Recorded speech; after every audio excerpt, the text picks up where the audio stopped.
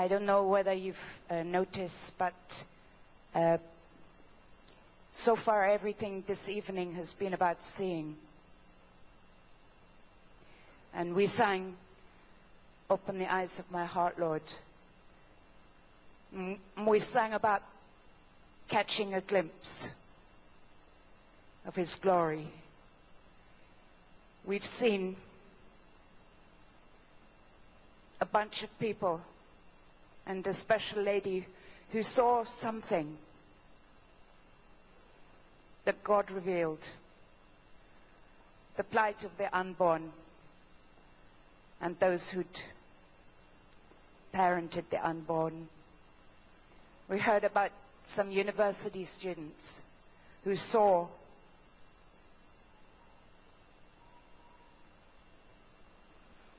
I want to talk about seeing. And I want to pray for eyes.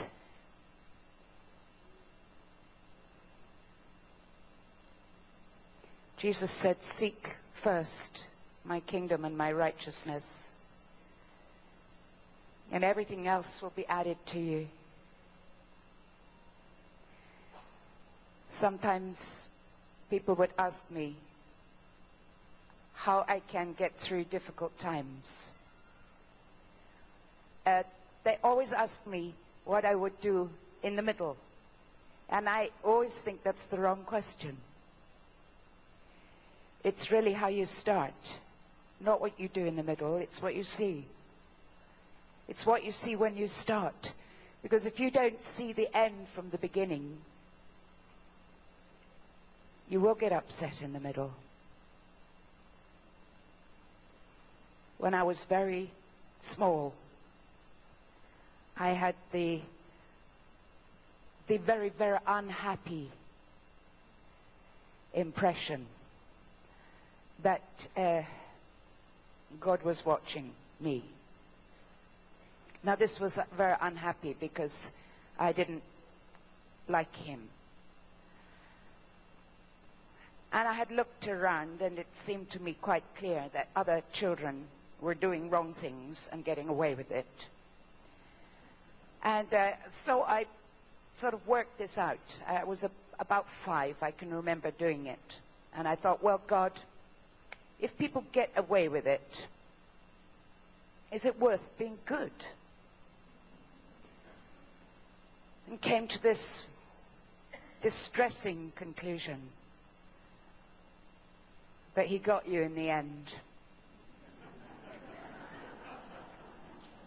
And that was why I decided to be a missionary. So I thought it would count in my favor. And that was long before I liked Him. I just had this unhappy understanding that He was counting things up, and one day I would meet Him, and I would have to answer for my life. But now, no, it's not like that. It's not like that at all. For the moment I understood, and you can only understand by revelation, by faith.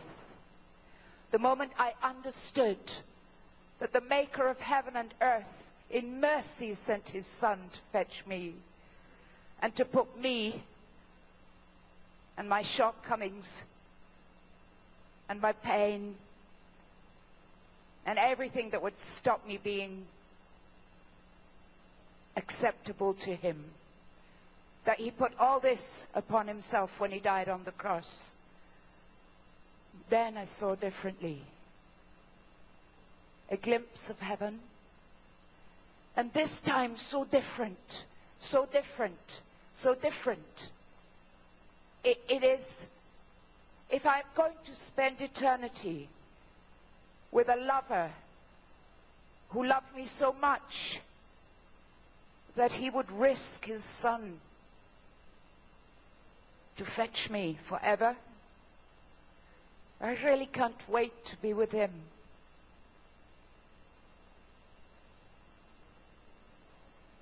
I saw a glimpse of heaven.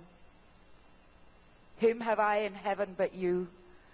And being with you, I desire nothing on earth. The fact is,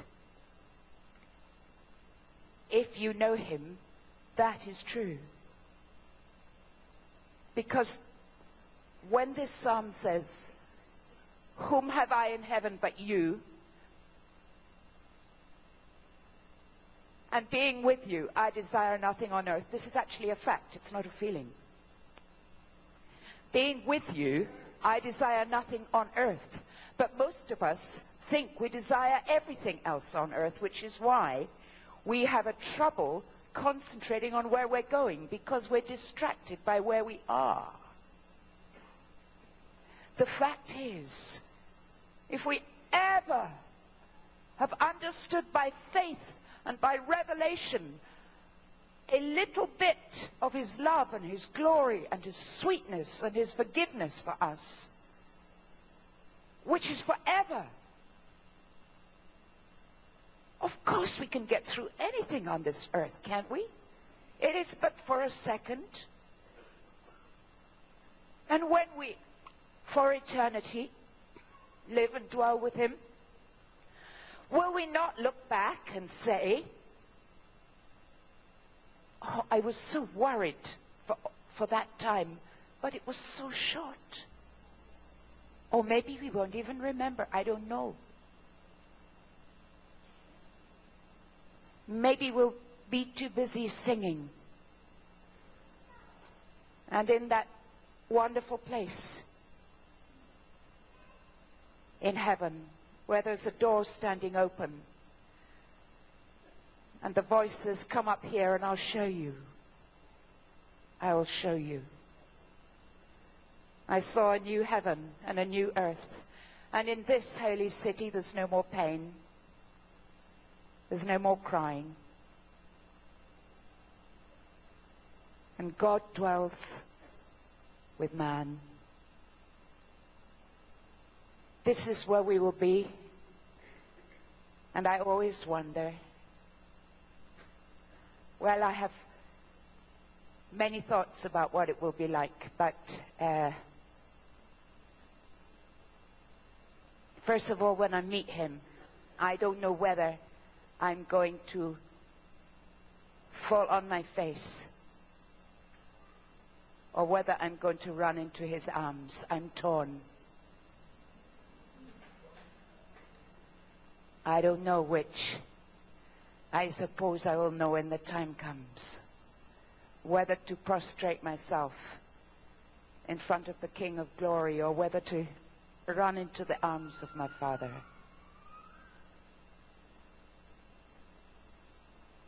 And the other thought I have about that place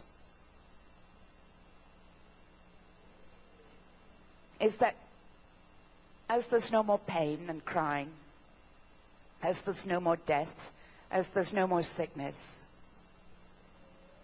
we are all perfect because of him, and we wash clean because of him. The only one scarred in the whole of heaven is him. For that book called Revelation tells us that there's a lamb looking as if he's been slain. How strange that for eternity we are perfected in the presence of a scarred lamb. And we sing these songs of glory. You, me, we have to have a glimpse of this glory before we can proceed with our feet on this earth. And I know that this week David and Philippa have been talking about Abraham.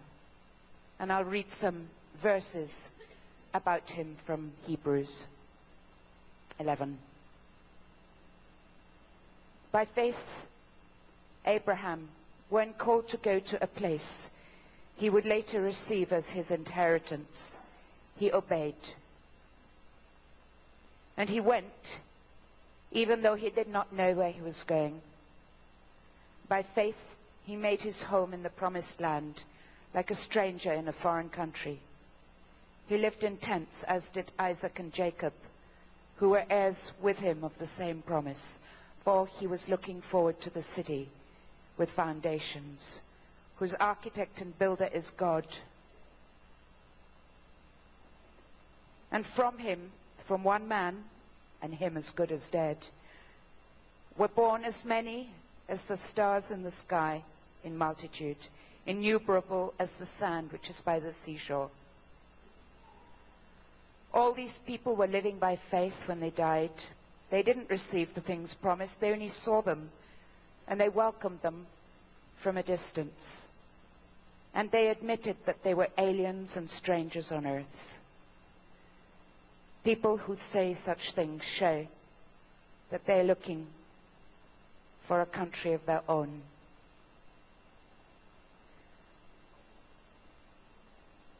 Somebody asked me today how I got to Hong Kong, and I really don't want to share that story, but part of the journey was when I went to see, he was a vicar in London, and God had been telling me to go, and he'd spoken to me through a dream and through a prophecy which was unusual in the mid-60s, and through a vision, which people weren't talking about. And every time he just said go. And I finally went to see this vicar in Shoreditch in London. And I said, well, God is not being very helpful. Because he keeps saying go. And when I ask him where, he says go. And when I say, yes, God, I got that, where? He says, go and I'll show you. And I will lead you. And I said, well, that really isn't very helpful. I've applied for missionary societies, and they failed me because I wasn't 25. And so I said, well, to this vicar, I think I'll stay here in Shoreditch and help you. And he said, no. No, if God's telling you to go, you must go. And I said, well, I can't go because he hasn't shown me where to go. And he said, well, if he gave you an aeroplane ticket and a pension and a sick fund and a house and a salary, you really wouldn't need to trust him. So why don't you go out, find the cheapest ship you can, calling in the greatest number of countries, get on it and pray that God will tell you where to get off. Well, it really was like a bell going off in my heart. And I thought, oh, that's wonderful.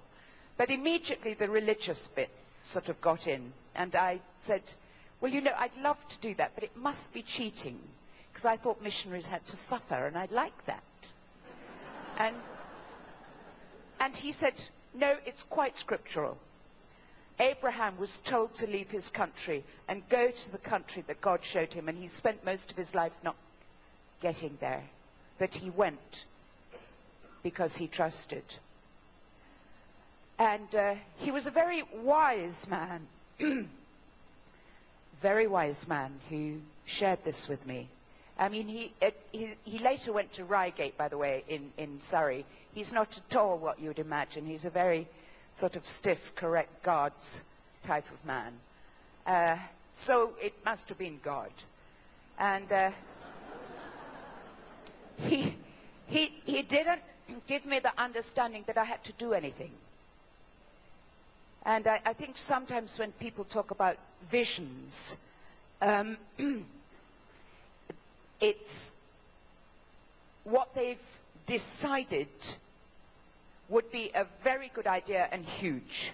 It's always huge. But what God shows you is what God has decided.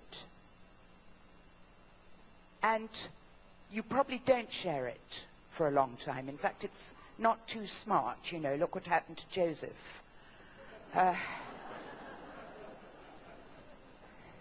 You keep quiet about some things, like Mary did too. And he said, well, maybe you just get on this ship and you go all the way around the world and you stop off at Singapore and you play the piano for a week for youth meetings and come back. Or you go all the way around the world just to talk to one sailor about Jesus. And into my mind came shipwreck. And I thought, great. Maybe I'm going to be shipwrecked. And I will land on an island where one person is waiting to hear about Jesus. I thought, can't lose, really. You know, if you let God lead you and you go, because he can't lead you if you don't move, understand that, right? Then you can't lose. And so in God's mercy, I was spared from having to think when I got somewhere I had got to do anything. And I was also in God's mercy spared from having to, because I didn't have a group behind me. I mean, this guy prayed. He never sent money or anything, but I didn't have a group behind me. So I didn't have to achieve anything in my newsletters.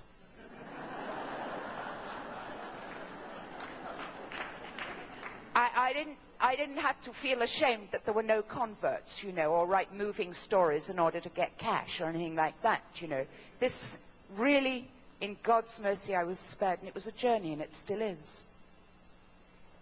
And the journey is, it's just telling people about Jesus along the way. That's all. That's all ministry is. It's terribly simple.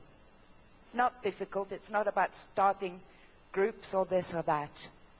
It's just about seeing where you're going,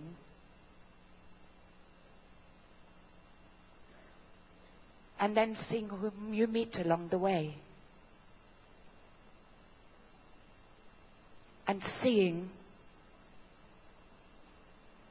by revelation who they may become, and seeing by revelation sometimes those you haven't yet met but you should be. It's about seeing.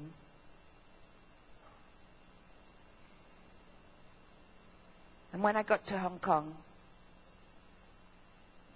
I went to many, many different places. And I was very young and very bumptious. And I found all these missionaries, you know, and I said, I'm here.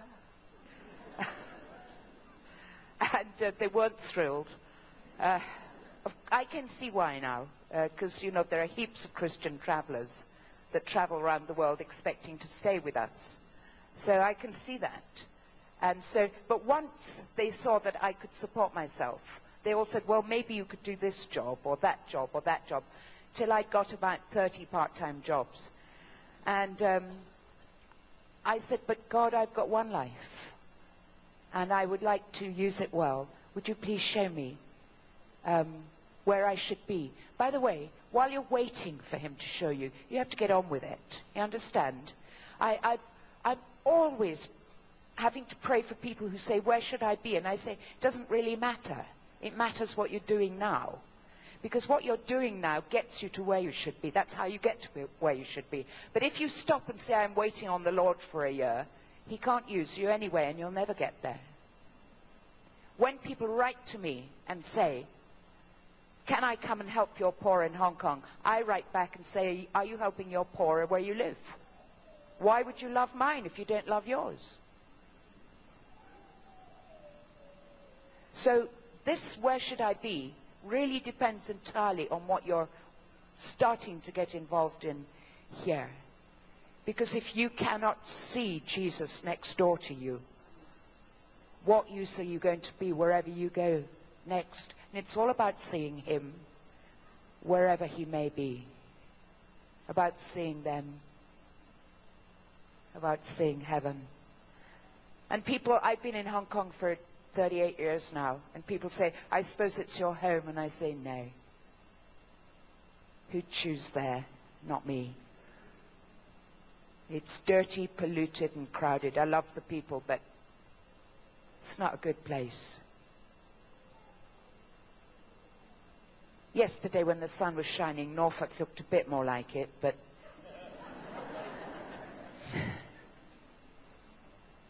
no, Hong Kong, not my home. Hong Kong was not my destination. I really am a pilgrim. I've just stopped off there for 30-something years, but it's not my destination. I've always got another one. And that's really where my home is. But a strange, strange, strange thing happened. When I was doing all this part-time stuff, a missionary took me to the walled city. And in the natural, it's a terrible, terrible place. There were about 100,000 people in about 6 or 7 acres. And that's probably smaller than this showground for 100,000 people to live in. And when I was first there was no electricity. One toilet which had no water. It was standing. And just open gutters where everybody else emptied their pots. So you had to be careful walking through the streets, because sometimes things came out of the window. And anyway, the sewers were so open that when it rained, they would overflow. And there were more rats than people, so you had to be very careful. That was just physically awful. Of course, in other ways, much more awful, because I soon saw that there were little girls who were sold. One of them I can remember. I watched, and she was visited on average once every 30 minutes. She was a forced prostitute, and she had a guard. But she wouldn't need one after a year. She would have had nowhere to run to if she was still alive. And I saw the old ladies who looked after the young girls. And you wouldn't be angry with them, would you? For they were the young girls themselves, you see. And they would need someone to live off in their old age. They had needle marks on the back of their hands, the old ones. And I saw the old men drug pushers, the old men who guarded the gambling dens, and the kids. And that was what I saw in the natural, but a strange thing. After the second time I was there, I came out with my heart singing. And I didn't understand what it was to begin with. Just no idea. And you know, it's like when it's your birthday or somebody said how beautiful you are, you sort of go, You know, you can go, for the whole day. And I was going, for the whole day. And I thought, well, nobody said I look beautiful, and it's not my birthday. What's this? And every time I went in Walled City, it was like that. It was like, I love to be there. And people say, you know, how brave and how dramatic. Well, that's rubbish. No, I liked it. And, you know, I couldn't understand. Other people used to appear in Hong Kong and say, Jackie, I'm praying about my future. And I thought, why would you need to? Haven't you seen the Walled City? Don't you want to spend your life here? You know, I thought everybody did. Because I saw another city. I always saw another city. We're aliens and strangers on earth. People who say such things show that they're looking for a country of their own. If they'd been thinking of the country they'd left, they would have had opportunity to return. Instead, they were longing for a better country, a heavenly one. Therefore, God is not ashamed to be called their God, for He has prepared a city for them. And I saw the other city. I saw the other city.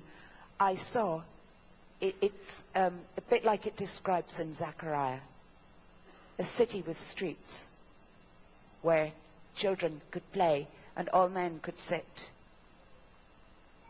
I saw the kids who were abandoned, and many were locked up all day because their parents had to go out to work, locked in one room. I saw them in families. I saw those old prostitutes holding up their heads And I saw the little girls who'd been sold having a proper childhood in safety with good men. I saw the lame jumping and the blind seeing. Everywhere I walked down the street and I thought, what would he do if he were here? Now, it happened that way around, you see, because I had tried the other way around.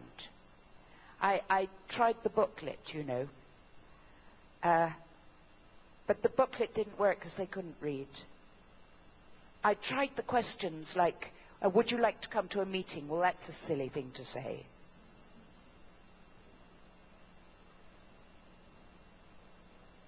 If you're watching a brothel, why would you want to go to a Christian meeting? I asked some people, do you know Jesus? And they said, I can't read. Oh, of course you can't be a Christian if you can't read. Or I have no shoes. What they meant was they wore flip-flops. And they knew that Christians didn't go to church in flip-flops. Did not. Or I don't have Sunday off. Of course you can't be a Christian if you don't have Sunday off. And some of them said, well, I smoke or I gamble. And I realized when I saw these people, they knew nothing at all about Jesus. All they knew was about Christians. Carried a big book, had Sundays off, had shoes, and didn't smoke. And I thought, that's pathetic. They've never met him. And that was when I started to look at the scripture and I thought, what would he do? And I saw him. Jesus goes up to a blind man and he spits in his eye and he sees. And Jesus goes to a high-class dinner party and this prostitute has the gall to gate crash and publicly wash his feet with her tears and dry them with her hair. Why? Why? How could she dare to do that? She saw something. And I thought, God, I'm spending my life trying to get people to meetings. And by the way, if you don't yet know Jesus and you've come, well done.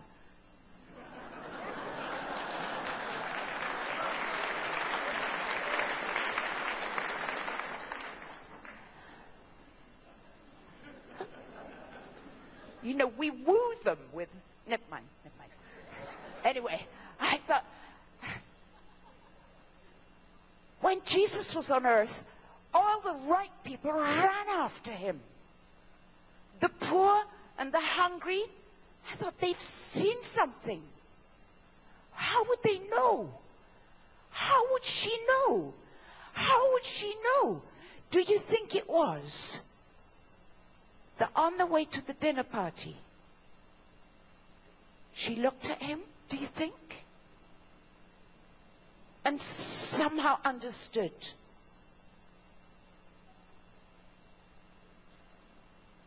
He knows me. And he still loves me. For he said, she loves much, for she has been forgiven much. She seemed to know that while she was washing his feet, not after. It's why she washed his feet. How could she know? And I thought, God, I'd really like to do it like Jesus. You know, instead of organizing events and asking people to meetings, I'd like to walk down the streets and have people see Jesus. I'd like to lay my hands on the sick and see them healed. I'd like to see those who are demonized freed. Dear Jesus, would you teach me to do it like you did? And I've shared a little bit over the last few days some of the stories of how this happened. But you see, I always saw another city. And this morning I shared about one young man called Winston and how he was sent to guard me. I started a youth club in the walled city. And when the power of God fell upon him, how he came to know Jesus, he spoke in tongues, and he prayed himself off opium. And I thought, great. I always thought it would be like this. I mean, why believe in God if you're not expecting him to do this stuff? I mean, don't, by the way. I mean, go completely off God. It would be better to go completely off him than not to expect signs and wonders. Not to expect him to intervene in a sick and hurting world. Expect. He wants to do this so much. Expect. And so when I saw this guy get off drugs miraculously, I was very thrilled, but not surprised. After all, the moment I believed in Jesus, he was going to be God or not. So not half. But I didn't understand what was going to happen next. So as I said this morning, I said, God bless you, my son. Be fed, be clothed, be warmed. Go and stay with the nice guys, you know. And, of course, he didn't know any nice guys except me. And he was a triad leader. And we had no believers at this point. And so later on I took him into my home, and that's when all the troubles began. Because I found that when he believed in Jesus, all his friends queued up and said, well, if Jesus has changed him, I'll believe in Jesus, and I'll come and live in your house too. And because they always went together. And when I said that this morning, and when I say it tonight, see if you can catch what I mean. Because they do go together. I'll believe in Jesus and I'll live in your house. They do go together. They do go together. It isn't, I'll come to your meeting. That's not at all the same as I'll come and live in your house. And most of the poor and the sick and the delinquent and the limping need a house. However that house works out to live in. They need a family on Monday and Tuesday and Wednesday. Not a cell group once a week. They're coming into a family. Not an organization, a body. And so all the troubles came because all his friends queued up. And then I learned it isn't they come to Christ and then because I'm an evangelist I move on, let someone else disciple him and find the next. Not at all. How can you abandon those who are born? You can't. So I trapped myself. And instead of being an evangelist in the streets, became a very reluctant and not very good house mother. I don't think I was cut out to be. I love it when I get Valentine's cards from our brothers. I hate it when I get Mother's Day cards. I just don't think of myself like that, you see. I don't think of myself as a mother in the Lord at all, you know. I don't know what I am, but I really did not enjoy staying in the house looking after all these guys. I wanted to be out in the street preaching, but I hadn't got anyone else. This is why, by the way, I'm completely unsympathetic to people who talk about this is my ministry. Until you're ready to do everything on every single occasion, you don't deserve something called my ministry. They're not useful. People who are specialists before you're willing to do everything. And of course it's not my ministry being a house mother, but if I'd led people to the Lord, who else was going to look after them? So my house got full up. Oh, so many difficulties. This is just to encourage you, you guys. You know, because if you win these kind of people to the Lord, they don't grow up in a day. Your children need 18 years with 2 parents. And these people need as long as they need, which may be long. And they don't need us to be disappointed because they're not next year's youth leader. By the way, don't do that to them. They need security and safety, not prominence.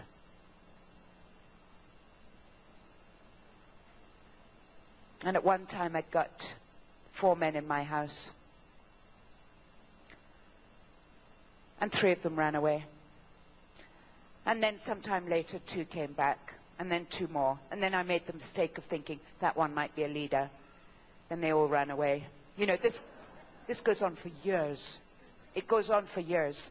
This is just to encourage you.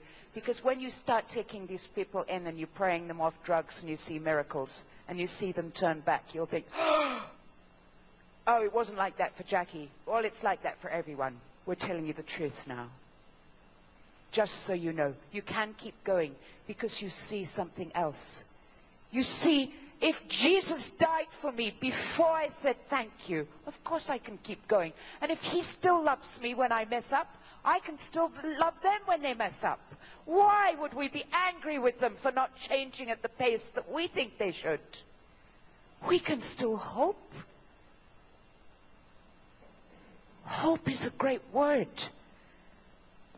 Hopes is something that God gives. And he says, I pray that the eyes of your heart may be open, may have light, in order that you may know the hope to which he has called you. And we need our eyes open. There's always hope. God hasn't finished with anyone. Why should we? And I can't quite tell you where it happened. But for a number of years it was like that. We won them. We saw them go. And we laughed as much as we cried. Or we cried as much as we laughed. It's always like that. We just don't have a normal Christian life, you know. Or maybe we have the normal Christian life. And then one day, some stayed. And a few more, and a few more. And then a whole lot of what I call rich people came in. Because they saw what God had done in the poor and they were jealous. For we have got so much that most people haven't. We understand his grace more than most because we need it. We understand his forgiveness more than most because we've received it. We understand his power more than most because we're so weak. We understand his heart because we feel it every day. We're so rich in these things. And we're rich because we have to live it. It's not because we've read it in a book, because many of us can't read. And then one day, it was different. One day it was different. Some stayed, some more stayed. The rich came in. We worshipped together. The sitting room got too big. The government gave us some tin huts to live in. We put a roof over the tin huts. It wasn't unlike this, except it did leak. In the summer we had umbrellas inside to keep the glare off, and in the winter umbrellas inside to keep the rain off. But suddenly we'd grown and grown and grown, and suddenly we became the largest, what other people call church, in Hong Kong. And all these pastors came. They used to come in secret, by the way. They wore proper clothes in the morning, and in the afternoon they dressed down. That was our meeting. And they came to us in disguise. And then they came and they said, Jackie, how did you get this? And I said, how did you get all these people? And I said, well, I don't really know. You know, I'm not a church planter, you know. I know people use that word. I just can't find it's biblical. But, you know, they just sort of grew. And nobody liked the way they'd grown. But they wanted our kids. They wanted our people.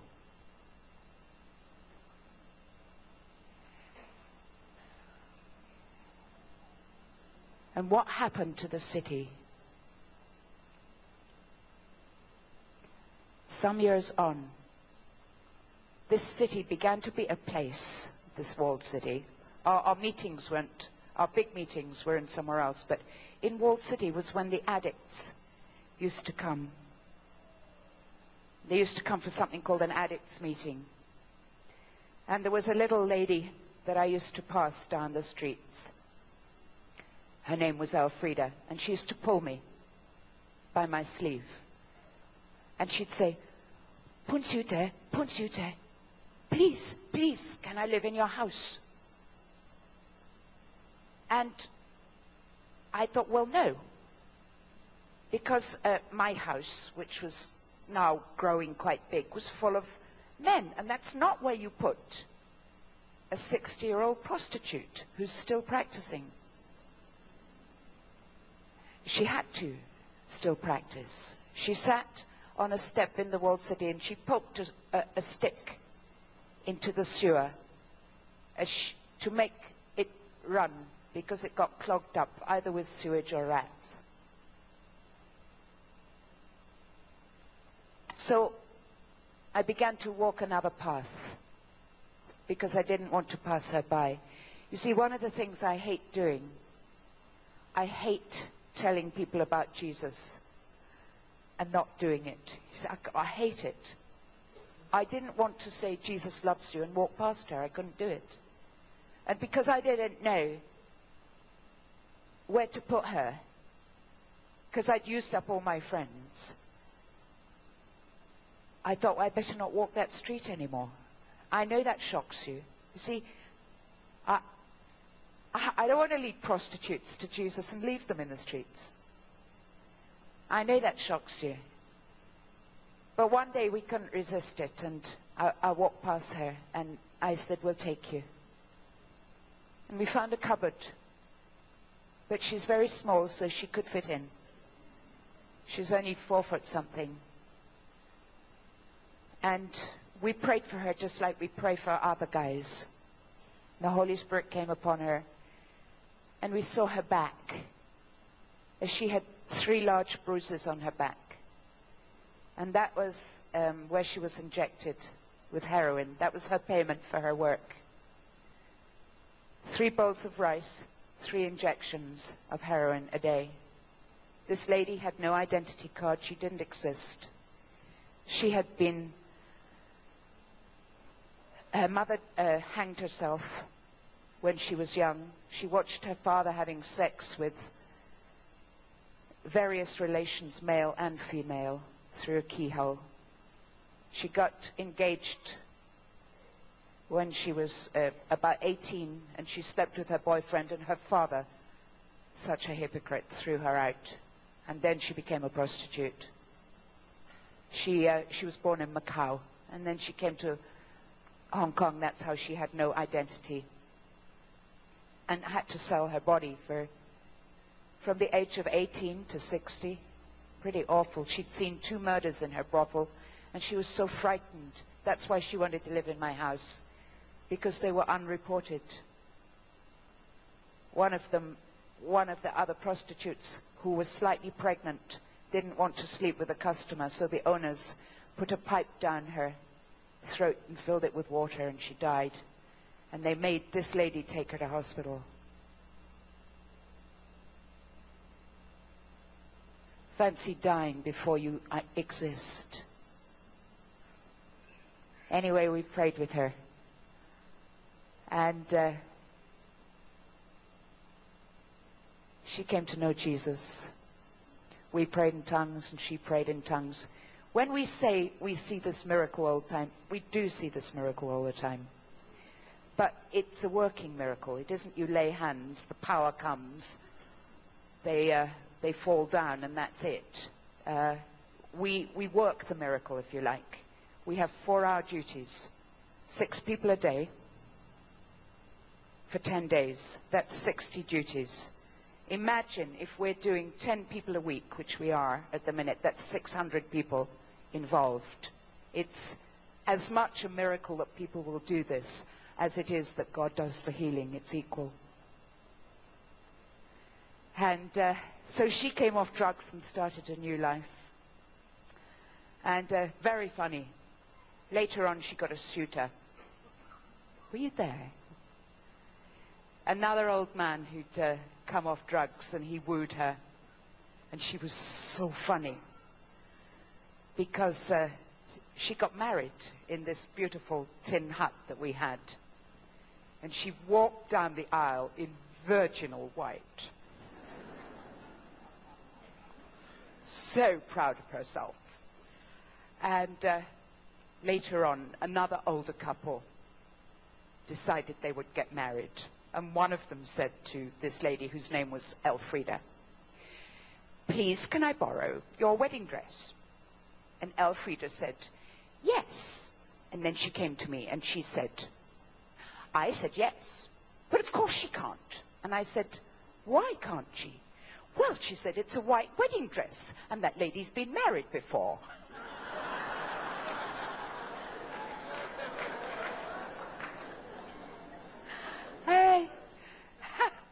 So we have a real picture of heaven. Here's Jesus with his bride in virginal white, made pure, and a new life. We began to see, actually see, what I'd seen. Another time, we began to have teams that go into the streets, and they pray before they go into the streets. God, show us. Show us the people who are there. And they usually take rice boxes with them. And we find these people that sleep under the flyovers. And they found a couple with a young son who was 3 or 4 years old. And they shared about Jesus with this couple. They were both on heroin. And a few days later, the couple came to the walled city where we had meetings. And we worshipped. We love worshiping. We do more of worship than anything else. We were worshiping in this meeting. And suddenly the Spirit came on 2 other people. And these 2 other people began to laugh. And this couple were looking at them. And I said, "Yeah, enjoy. In a minute the Spirit's going to come on you. You can have a look and see what Jesus is doing."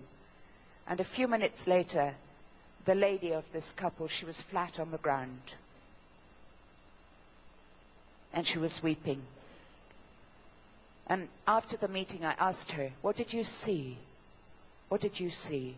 And she said, "Well, we were worshiping." And she said, "I suddenly saw a picture of Jesus on the cross. I knew I put him there. And I could not stand before him anymore. I had to lie prostrate before him."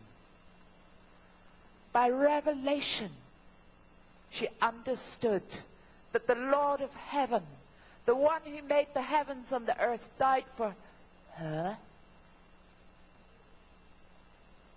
the one that others despise. And her husband fell into a puddle the next day and died. But he's gone to heaven. And she came to live with us, and so did her son, of course. That's why we got so many people in our house. She saw heaven. She saw a Lord who loved her and gave her a new life. And so many people began to queue up to live with us that we ran out of spaces we have now. Not that that means we will stop, but we just have to look for more space. And there was a young guy called Bibi once who I'd known. I visited him in prison for something he hadn't done. And when he came out of prison, I said, "Now, would you like to come and get your life straight? And you can come and live in one of our houses, but he went back to heroin. He used to make his living putting his fingers through the sewer to see what things he could pick up that someone had dropped. And one day I had enough of this. So we went for noodles, and I said to him, this is enough. I cannot eat noodles with somebody who's going to hell. I love you very much, and I will not eat with you anymore. You know now that Jesus loves you. You know now that I love you. So I will not meet you anymore, because it hurts me to do that. When you're ready to come to Jesus, give me a call.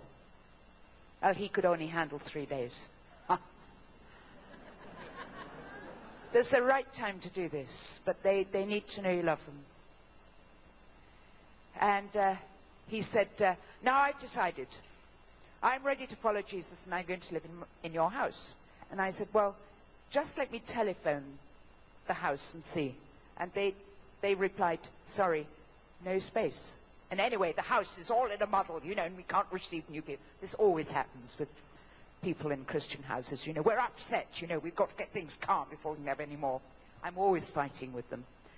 And one more, please, one more, please, one more, please, one more. And anyway, I had to go back to him, and I said, Bibi, I'm so sorry. Our house is full. You'll have to wait. And he was furious. Heroin, your fault. Arrest, your fault. Christians don't love, you know. And I said, lay off, Bibi. Just for a minute. I want you to do something else. Shut your eyes. And look at heaven. I know the Hong Kong sky is very dirty. But if you would look there, to heaven, and see the one who made you so beautiful, so bright, so sweet, so warm, so loving, so uncondemning. Would you just look at him? And I went off, and he was sitting at the noodle store. And I came back half an hour later, and he was still looking at heaven with his eyes shut, smiling. And I said, Bibi, no reply. And then I said, Bibi, no reply. Bibi? And he reluctantly opened his eyes. And I said, what did you see? And he said, oh, so beautiful. It was a mountain. And there was, the Lord was walking on the mountain. And there were sweet flowers, and they smelled so nice. And he held up his hand, and I took his hand, and he led me up the mountain. And he said, it was so beautiful. And then you call me.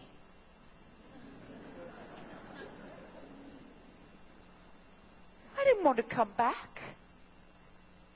He caught a glimpse of heaven. And you must catch a glimpse of heaven. And the Lord of glory, even the scarred Lord of glory. Then you can live on earth. If we make heaven our home, and we're just passing through earth, we can handle whatever happens on earth. If we insist on earth being it, we're going to be dissatisfied the entire time, because we're going to try and build things on earth, even churches.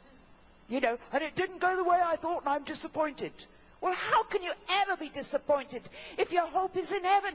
It doesn't matter if everything goes wrong. Everything goes wrong as long as you've loved in His name. You won't be disappointed. People who are disappointed because their hope was in men. They didn't change. I'm disappointed. Well, why should you hope in them? I don't hope in people. I hope in God. And I know what He can do in men. And I will not give up on them, because I know what God can do. If they feel my disappointment, they can't live up to my expectation. I'm being a bad parent all again. I left them anyway.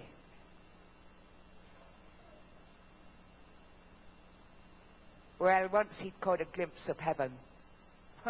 Of course, the other happened. We found a place for him that day. And he came to us, and he had such a good time getting off heroin, he could eat immediately. And people visiting us thought, he's not on drugs at all. He's just a boy in pajamas.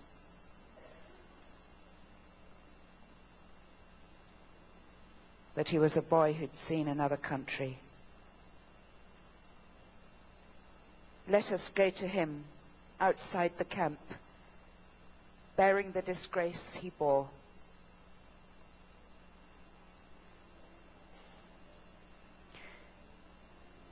And what would be the disgrace that he bore, our Lord Jesus? Well, for those of you who are hoping for great ministries, his apparently failed. Imagine, he'd had huge tent meetings and seen people healed, food multiplied, multitudes. And when the crunch came, no one. All abandoned him. And his original cell group hadn't even multiplied once.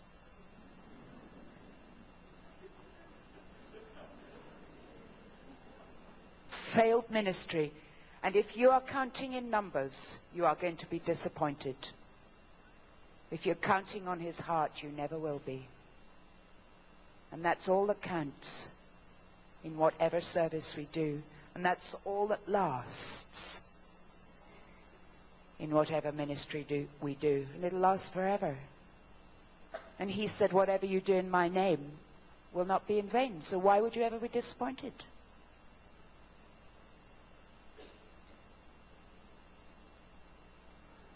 So he says, look for another country and look for another city. And the most strange thing has happened.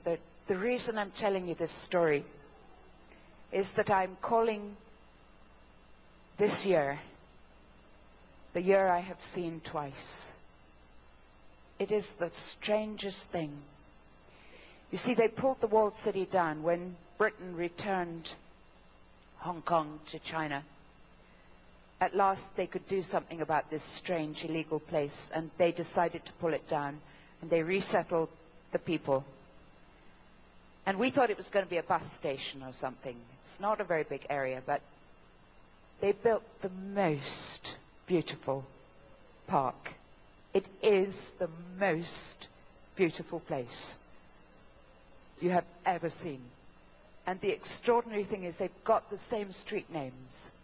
So the prostitute street, which used to be called Gongming Gai, which means street of light, now is a street of light. There are the most beautiful streets, and there are waterfalls. There are seats for old men to sit on. There are streets for children to play in. The government had an opening ceremony, and they invited me to go. Now, the whole thing was government officials. I looked around for anyone who'd lived there, only me. And throughout all this ceremony, I was weeping and weeping and weeping and weeping. And I thought, God, I've spent half my life in this city, and I'm the only one who knows. You see, I'm actually sitting in what I saw. I saw this. I saw this 30 years before, and I'm sitting in what I saw. God, you've let me see twice. I saw it in the Spirit, and for your own good purpose, you let me live long enough to see it. In fact, a city rebuilt with beautiful streets and fountains. Everything that I saw in the Spirit, I've seen him do. Oh, God, thank you. I've seen it in the lives of the people who lived here. I've seen prostitutes lift their heads, get married in white. I've seen children come into families. I've seen drug lords change. And the leader of the walled city is, the gang boss is so changed. I hope you'll be impressed that he will never get on a platform and testify. He will not use his old job to glorify his faith in Jesus. He says, I just want to get on quietly somewhere. I do not choose for anyone to know what I was. I just want to serve Jesus quietly, and I like that.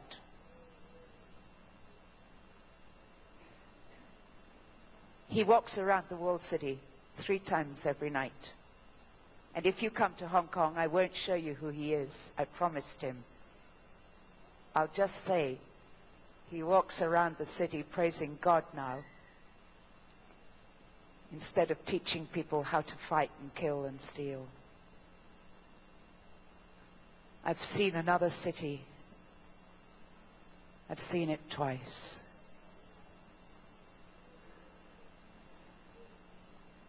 And the people that we have talked about before we began here, they've seen something else in the Spirit that God has shown them.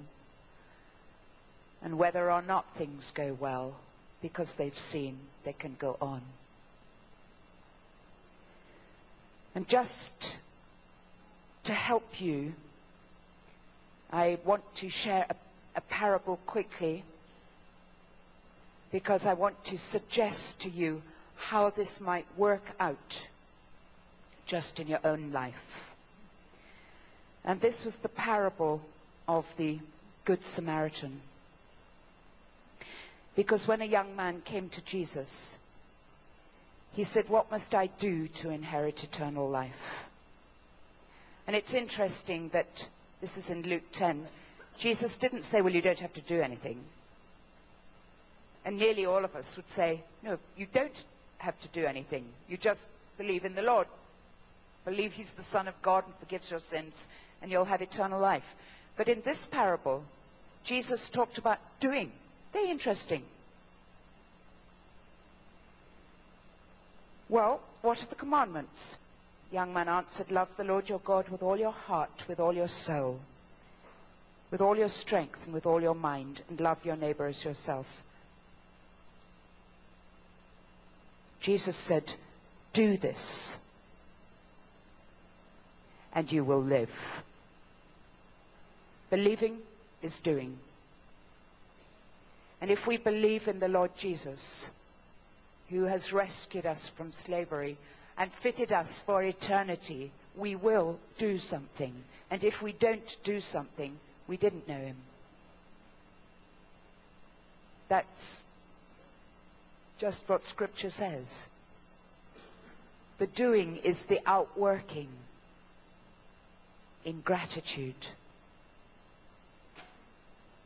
of the relationship. And the young man then turned to Jesus and he said, well, what do you mean? Who is my neighbor? If I've got to love God and love my neighbor as myself, well, who is my neighbor? And Jesus told him the parable of the Good Samaritan, which is about seeing.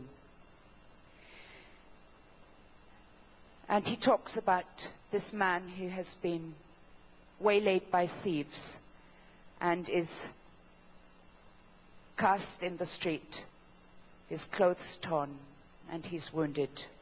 And it talks about people who passed by him. It begins in verse 30 of Luke 10, and it talks about a Pharisee, a priest, in verse 31, who saw the man. And this is the problem. The priest saw him, but he didn't see him. And I don't know why he passed by. I don't know why he passed by. Maybe he was on his way to a How Shall We Help the Poor ministry meeting. I'm absolutely serious. You see, we've got 300 people living with us, and I do not think that's wonderful. I just don't think it's wonderful. I think it's an aberration. It should be that each one of these people that lives with us is in a Christian family, or with the rest of the church who's got the resources we haven't. It's pretty sick to have all delinquents living together when the rest of the church has got families and a few normal people. We're all not normal. That's why last year I ran an alpha course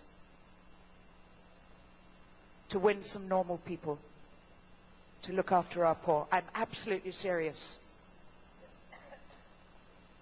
And when we got, if you know what alpha is, when we got to the Holy Spirit weekend, I said, this is what the Holy Spirit's for. It's for the poor. They all received the Holy Spirit, and instead of the next alpha, we had how to minister to the poor. 100% of them who've come to Christ are now involved with the poor. Yeah, you could do that with your alpha.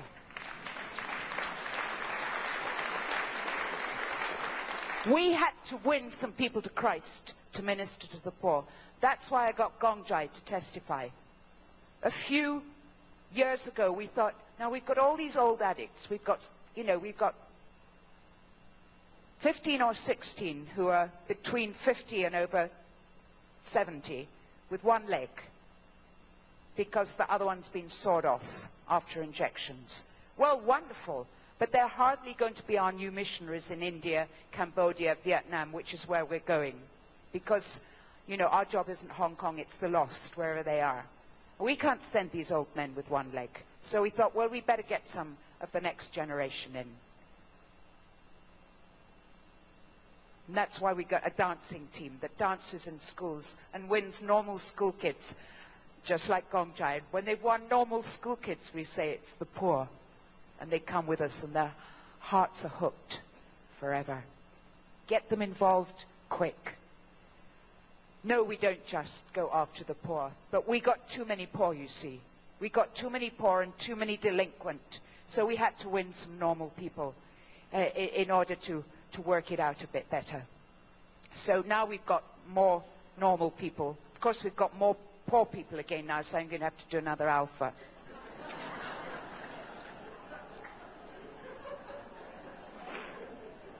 I did tell Nicky Gumbel, but for whatever reason, the priest passed by. And just now, one of the people who was talking about this super work with unwed ladies in crisis said somehow the churches didn't see. And for whatever reason, the priest passed by, and he was the one that would have had the resources. He would have had the money, the tithes, the offerings, and the buildings. And then the Levite. I don't know why he passed by, but maybe he said, well, my ministry is with young boys, and I'm going to help them not become delinquent so we don't have people falling down in the street. It's not my problem. This is why I'm not sympathetic to people who separate themselves into ministries.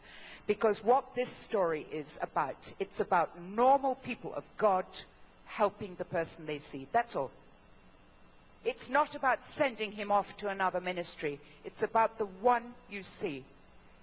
And, there are so many evangelism programs about reaching the world by the year. Well, I went to some which said reach the world by the year 2000, and clearly we didn't. Because people are trying to find another method which is quicker than love God and love your neighbor as yourself. And if everybody looked after the one they saw, I think we'd reach the world very quickly. Probably a few weeks. Very simple. But the Samaritan in verse 33, saw him, he had compassion on him, and he went to him. We can pray for you for compassion in a minute, but I don't think you'll get it here. A doctor asked me to pray for him once and said, Jackie, I don't have compassion. Could you please pray for me? And I said, well, I don't think it really works in church. I don't think you get compassion for the lost in church. I think you get compassion as you go. You go to find the lost and the poor because the Lord said, go and find the lost and the poor. So I think you'll get it when you need it. But anyway, I will pray for you. And I prayed in the Authorized Version. I'll read the Authorized Version. This is how we know what love is. Jesus Christ laid down his life for us. We ought to lay down our lives for our brothers. If anyone sees his brother in need and has no compassion on him, actually, the Authorized Version says, does not open the bowels of compassion, how can the love of God be in him? Dear children, let us not love with words or tongues, but with actions and in truth. So I laid my hands on this doctor and I said, dear Lord, open his bowels. It's a very good word because compassion is gutsy. It's not, she likes the poor. It's not. It's gut-wrenching. Jesus' gut was wrenched when he saw the lost, when he saw the leper. And compassion is not an emotion. It's a gut wrench and an action. He had compassion on Jerusalem and died on a cross. It isn't pity from us who have on those who haven't. It's feeling it with them. So I prayed for the doctor. Open his bowels, and he got diarrhea the next day. Quite right. Too many constipated Christians.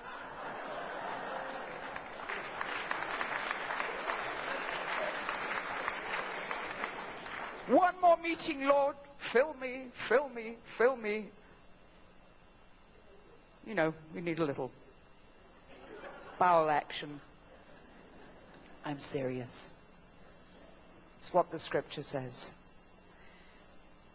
The Samaritan had compassion on him. He went to him. And that's all I'm asking you to do. Just that. The next person you see, and we're going to pray for eyes to see, I want you to do something. Now, if it's a frightening person, you don't have to go up and lead them to Jesus. But I don't want you to pass by. I'd like you to go to him somehow. It may just be looking at him and saying, good morning, I see you. You don't have to tell him about Jesus. Or it may be you just look and you say in your heart, God, please reach him. Just pray. Just that. That's all. That's all I did, you see. I did one thing and then the next. And then it led to the next. And it led to the next. He bandaged his wounds, pouring on oil and wine. We have the Holy Spirit. We have the blood of Jesus. We Christians have got what no one else has got to heal this world's wounds. He put the man on his own donkey.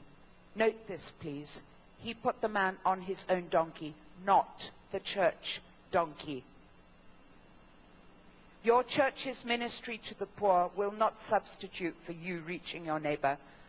We have outreach teams. We've got 8. They're mostly people who've come off drugs. We don't pay them. We don't finance them. We share what we've got, but they have to feed the poor out of their own lunch. And their own lunch will bring the love of Christ better than the church lunch. You see, that's why Christian aid doesn't bring people to Christ. It saves their life for today, physically only. When the people of God give their own blanket, their own home, and their own lunch, something happens because the Son of God gave his own life. He didn't send aid from heaven. He came and gave himself. He took him to an inn. He took care of him.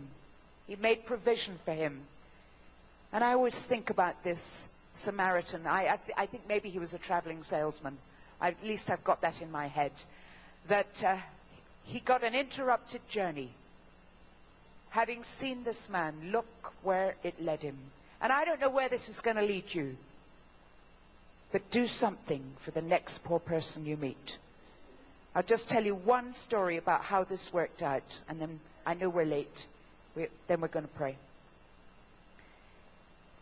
We were in India and sharing on doing something for the person you see. Just a little act of kindness.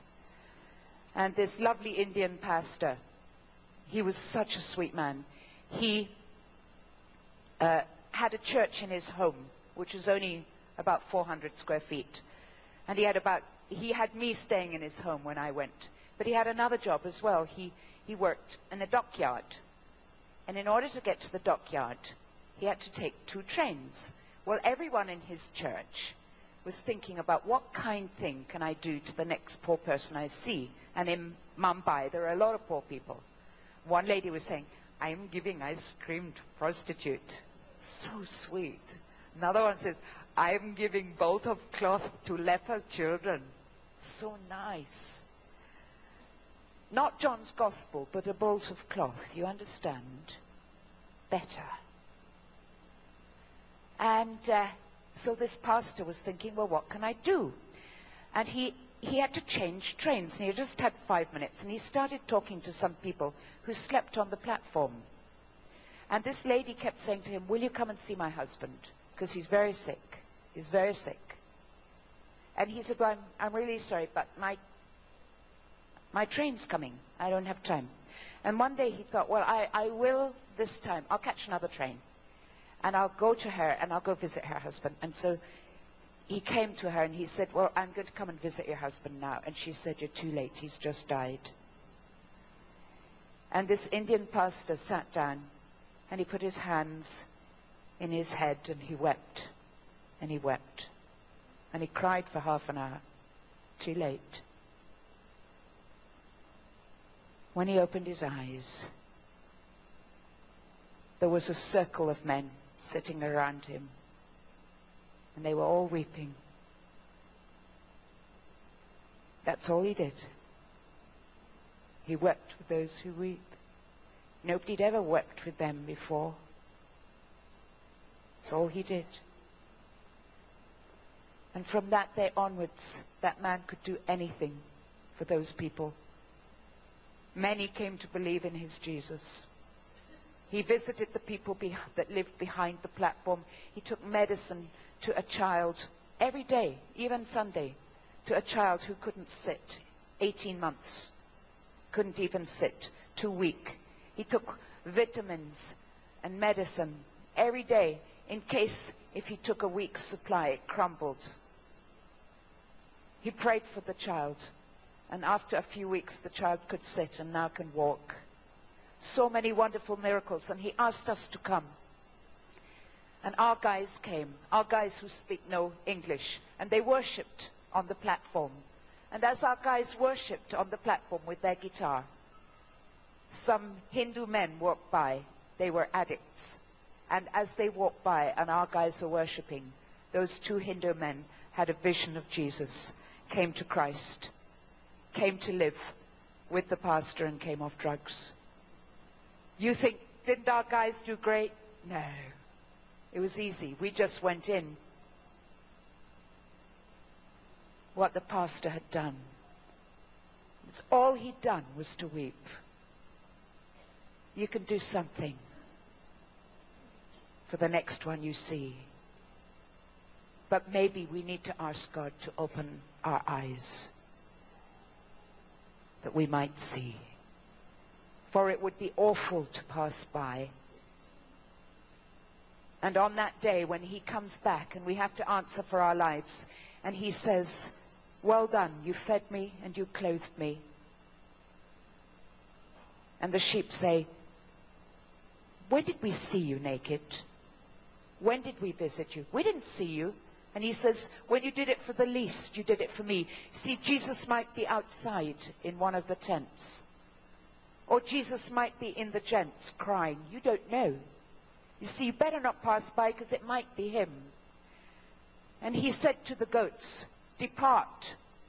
I'm afraid he said, depart to a terrible place. Because when I was hungry, you didn't feed me. When I was thirsty, you didn't give me to drink. You didn't visit me in prison. We didn't see you, Lord. If we'd known you were in prison, we'd have visited you, Jesus. And he says, depart. I never knew you.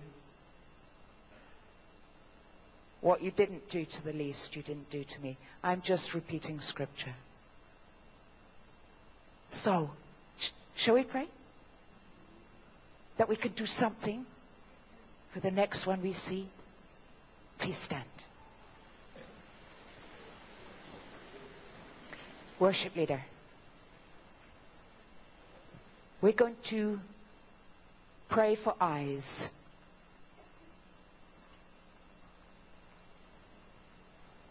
We actually don't need the whole band.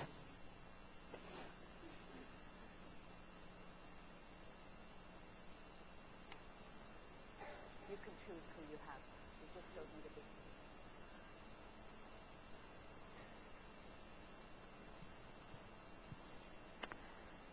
And this is how we're going to start the praying. We'll start it in the worship. Lord, open our eyes.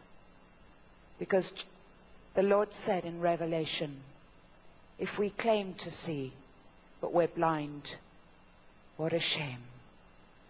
And he said, ask, therefore, that he might put eye ointment, eye salve, that we may see. It would be better to say, Lord, I have been blind. Many of us in the church have been blind. We haven't seen you. We haven't seen our neighbor. We haven't seen the lost. We've had our eyes in the wrong place. Please open our eyes. And in the first instance, it's eyes to see him, eyes to see heaven, eyes to see a better country, another city.